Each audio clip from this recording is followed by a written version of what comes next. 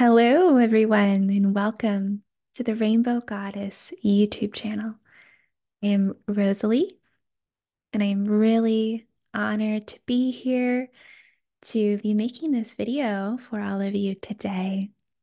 And I hope you all are doing well wherever you are in the world. And I'm grateful that you have found this video. And I hope that everything that unfolds today is supportive and brings forward the messages and the healing and the awareness and all that your heart has called forward for you. As I really truly felt guided to make this video today to really speak to the innocence of our childlike heart. And this is something that I have really been feeling into within myself, as really recognizing truly how beautiful our heart consciousness is, and what a sacred blessing it is to be able to feel the beauty of love that each one of us can experience and express. And what I have recognized within my own heart is that there is a childlike innocence to our feelings and to our experience.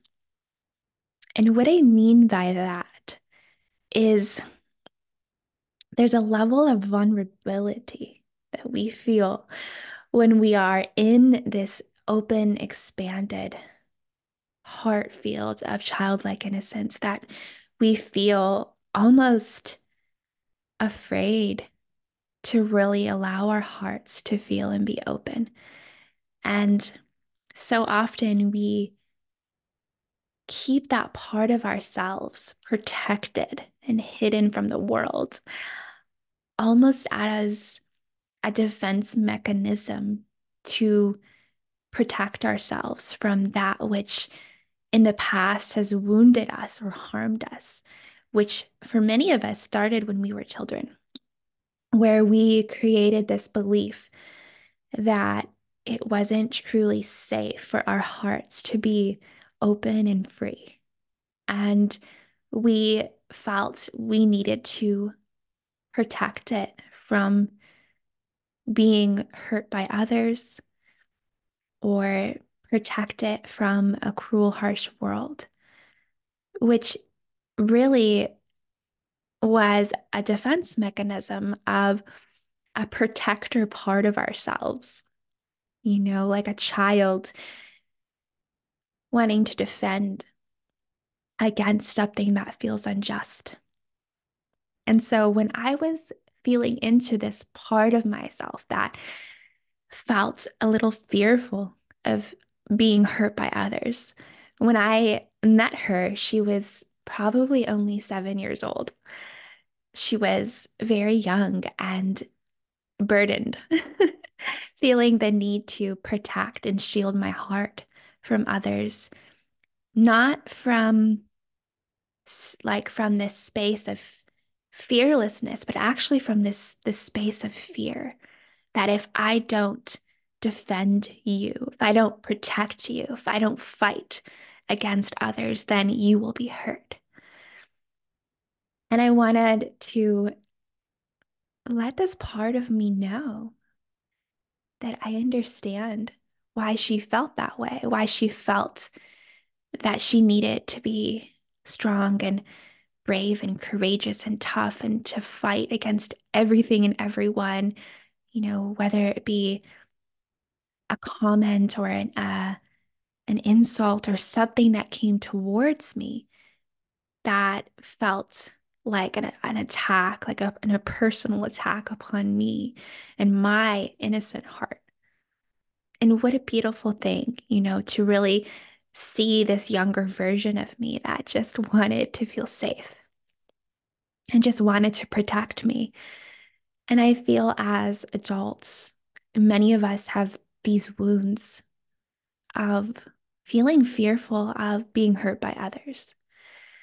And what I've realized is that in allowing this fear to dictate how we experience our reality, we're actually closing ourselves off from greater love. We're actually believing that our fears are more powerful than love itself.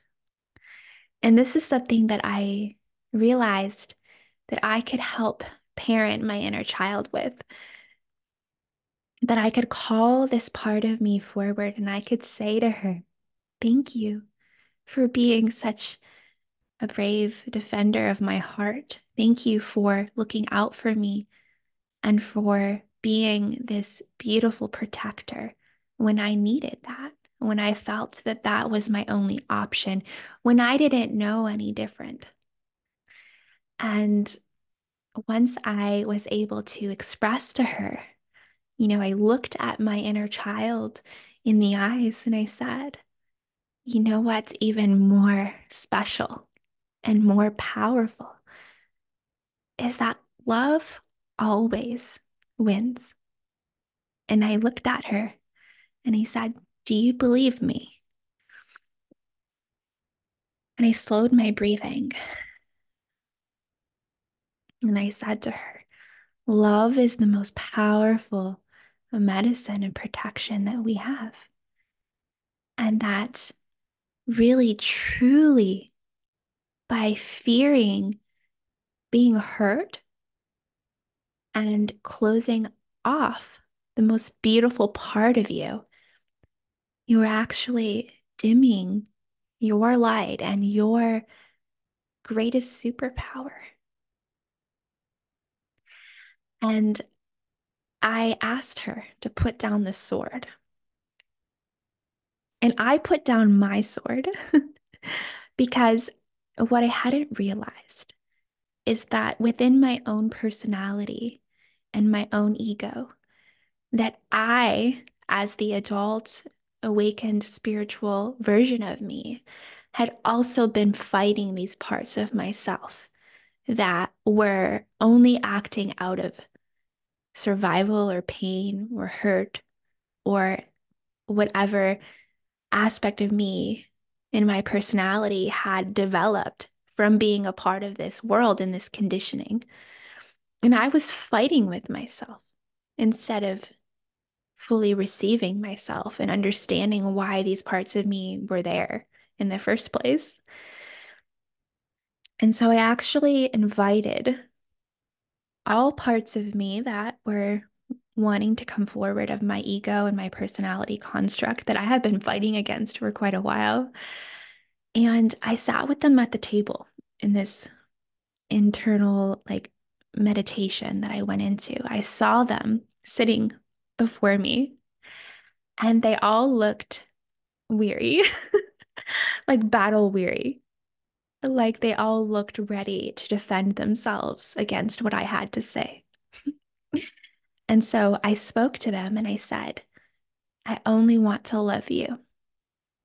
And I looked at all of these parts of myself, this angry part of myself, this fearful part of myself, this self-righteous part of myself. I said, I only want to love you.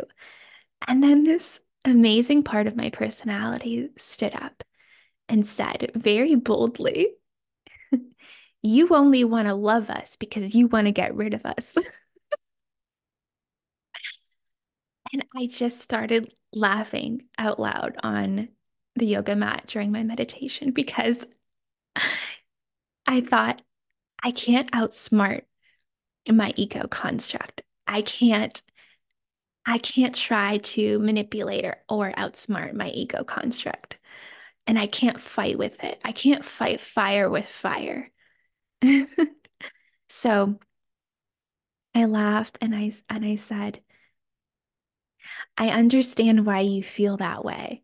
Because in the past, that is what I have wanted. I've wanted to demolish and get rid of my ego. I've wanted to completely squash it so that I can experience an elevated level of consciousness that is rooted in love.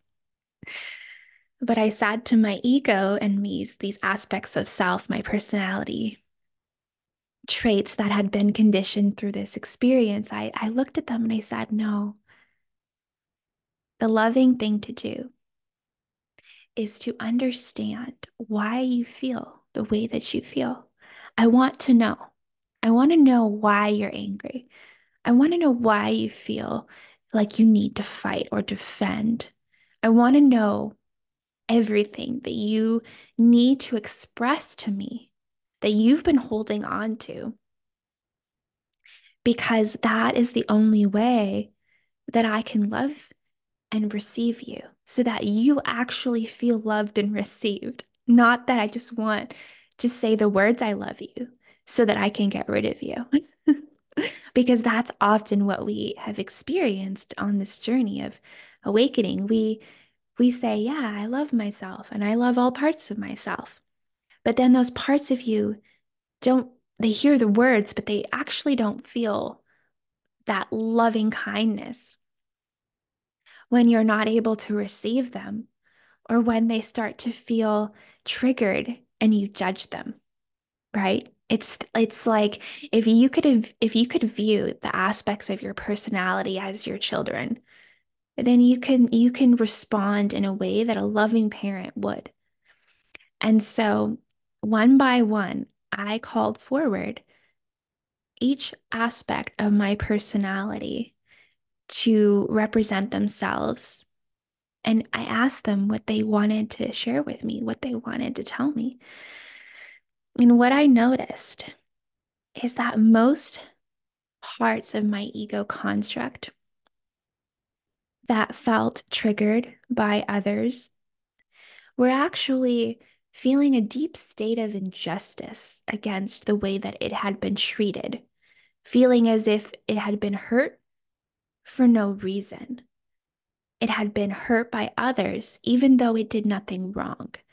And so there was this deep pain, anger, frustration, and resentment and bitterness, and also victimization around feeling like projected at or feeling hurt and just stabbed in the back, by others and experiences. And it felt like it wasn't deserving of any of that, which, of course, none of us are ever deserving of mistreatment or abuse or harm.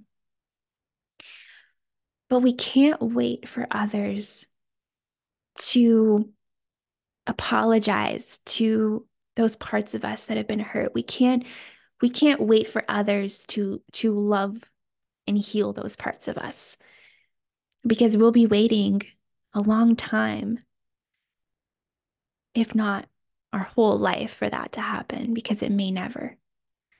And so what we actually can do is that we can begin to love those parts of us and say the words that we needed to hear to those parts of us. We can say, I understand that you feel hurt by another's words. You felt was unfair, that you felt was projected upon you, that you felt judged. But I want you to know that it had nothing to do with you, that it wasn't your fault and that you did nothing wrong. And I want you to know that you are beautiful, and speak to your innocence, because those parts of you that you're fighting with, those parts of your ego that you're in battle with, like you're slaying a dragon on this mission to, completely demolish all parts of your personality that you don't agree with. Those parts of you are actually your innocence. Instead of viewing the ego as your enemy, what if we viewed those aspects of your personality as your innocence that has been brutally wounded in some form of battle? And maybe it's time to call those parts of you home. And what you'll notice is that a lot of those parts of you are very young. They are very small and inexperienced in this world because they are often children, childlike parts of you from when you were little that experienced that pain and that initial shock to your heart and your nervous system where you felt unsafe, where you felt attacked, where you felt wounded, like a battlefield. And that's really what it was being shown to me. Like we went to war as kids in this world as sensitive, empathic children. And we thought, what is this planet? Why are people being so mean? And I don't feel safe here. I don't feel my heart is being protected. And I don't feel others are being conscious of the words that they're using. And they're not speaking to me from love. And there is even adults in my life that are not speaking to me from love. So if adults aren't protecting me, who's going to protect me? And so often there is a part of your child that feels it is its job to protect you because no one else seems to be able to do that. And often we feel betrayed when our parents aren't the ones that are defending and protecting us, the ones that we have put all of our faith and trust in. And even them, they don't have the power to fully protect you. And from that space, the child can feel very afraid and very scared.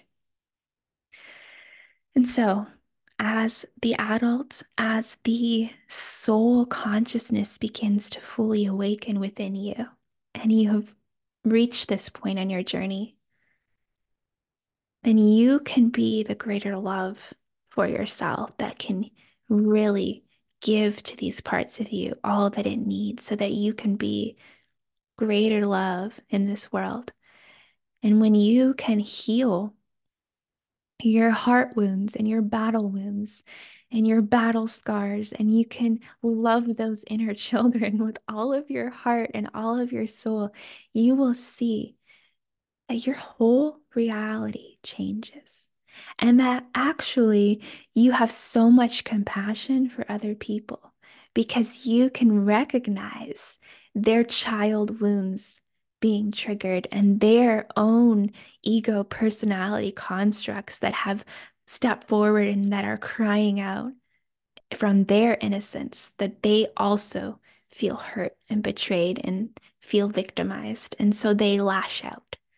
And you can see those parts of others lashing out, not at you personally, but simply lashing out, crying out for somebody to love them. Because that's all we truly want as human beings is to be loved and to be seen and received. And that is what children want. And if we can see that what you felt and wanted as a child it hasn't changed a lot as you've aged.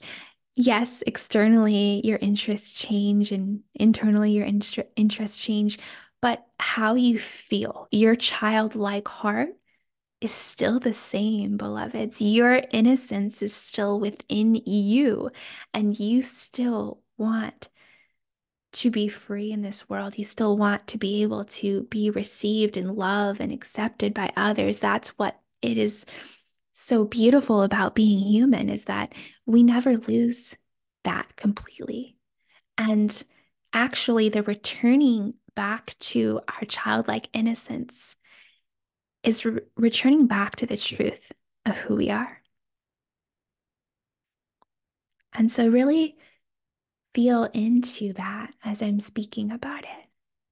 Feel into how beautiful those little inner children are and not seeing them as enemies. Put down your sword. Make it your vow to no longer fight, defend, or be violent towards yourself, no matter what it is. There is a reason you feel hurt. There is a reason you feel righteous. There's a reason you feel needy. There's a reason you feel all of those things. It's not because you are a bad human. It's not because you're a bad person. It's not because you have flaws. Those parts of you are speaking to you.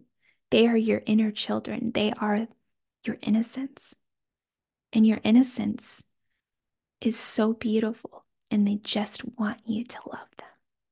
And can you love yourself more, not less, every single day?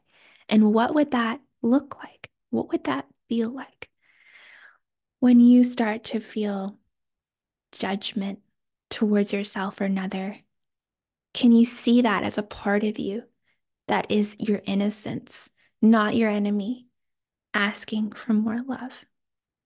When you feel angry, when you feel annoyed, when you feel frustrated, can you see that as your innocence asking for more love, not less? Because what we do is we cut those parts off from ourselves, deeming them as unworthy of love, when what they actually truly need is more love, not less. And if we only loved the parts of ourself that feel heal and whole, then we are missing out on some of the best parts of ourselves, because the best parts of ourselves are often the ones that have really taken a hit or taken on an experience or a conditioned response that was hurtful and was hard and was painful. But we can bring those parts of us back into a state of wholeness, not by wanting to tell them they're not allowed to be sad anymore or angry anymore, but hear them out. Allow them to be sad. Allow them to be angry. Allow them to be frustrated and ask questions. Ask why. Or simply just lovingly accept them and see what happens. See the beauty that unfolds when you can receive yourself and accept yourself and give yourself all of the things that you so deeply want from others. And how does that feel in your body when you accept yourself fully, completely, and totally, 100%, no matter what it is? And what happens if you say, I am no longer willing to hide from myself? And by not running from yourself, avoiding yourself, you begin to embrace, love, and accept yourself. And in doing so, you feel more love. You feel more like yourself. You feel more connected to your heart consciousness, your soul consciousness, and fear begins to dissolve from the from the cells in your body. And you begin to feel more love and more beauty and more grace. And you're able to give that and share that with others. And they begin to heal too. Because you know that deep inside, that's what you came here to do, to be the greater love in this world, to take on the conditioning of the society, of your family, and then to heal it through your loving heart and through your ability to accept everything as an opportunity to heal and grow.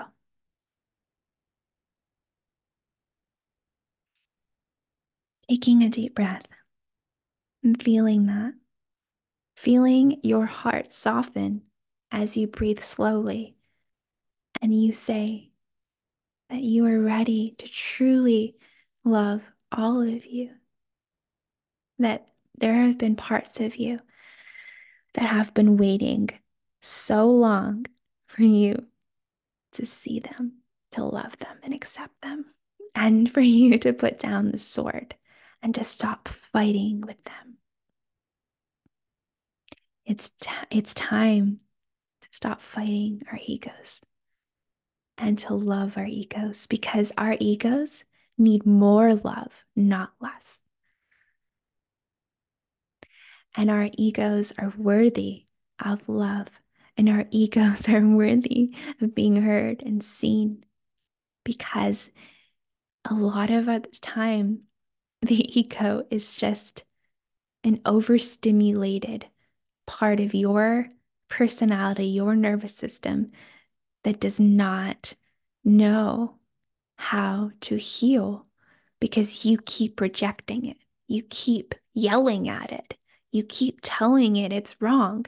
You keep telling it you hate it. You keep telling it it's ugly. And so it keeps feeling rejected and hurt and more in pain. Love heals all. Your beautiful heart has so much capacity to love. And if you learn to truly embrace and love yourself, think about what a gift you are to this world, to your children, to your nieces and nephews, to this whole planet, because you break the cycle of suffering. You break the cycle of pain and projection and fighting and violence and hate and war. You break that with you by loving yourself. We can't change the world, but we can change ourselves. We can't change other people, but we can change how we perceive any given moment, any situation. And when we get triggered because another person's ego is inflated or in pain, how do we love more, not less? How do we love them more and not less? How do we love any judgment that may come up or any thoughts that may come up that are of frustration or annoyance or anger or wanting to run away? How do we love whatever we're feeling, whatever was brought up by that person? How do we love those parts of us? And how do we sink and soften deeper into our breath and into our hearts and into slowing our breathing and into regulating our own nervous system so that when they're feeling triggered, that we don't have to match their energy, but we actually begin to regulate into a higher frequency of love. And then we can be the modeling for them to heal because they recognize subconsciously that we're not playing this game with them. We're not fighting with them. We're not feeding into the victimization that they're currently experiencing.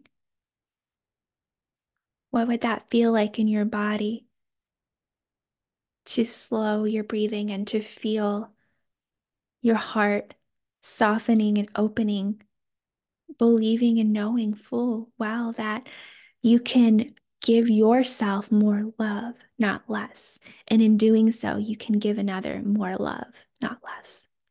And that's how we heal the world. That's how we heal each other. And that's how we begin to shift this entire planet. Mm. I love you all so much. And I am sending a big soul hug to all of you. Thank you for listening and receiving the messages in this video. And I hope you all have the most amazing, beautiful day. From my heart to yours, namaste.